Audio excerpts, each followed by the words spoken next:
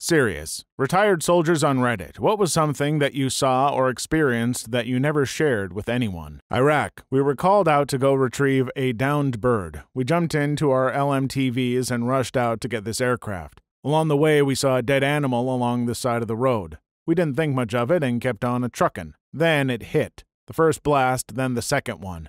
2 IEDs were tripwired together in a dead animal. The truck in front of us was hit with the first one, the second one us. Everyone in the front truck was completely filled with nails, broken glass, metal, you name it. But nobody was killed, thank God. 2 of the 3 soldiers lost body parts and we had to retrieve them. The explosion that hit our truck wasn't too strong, so we walked away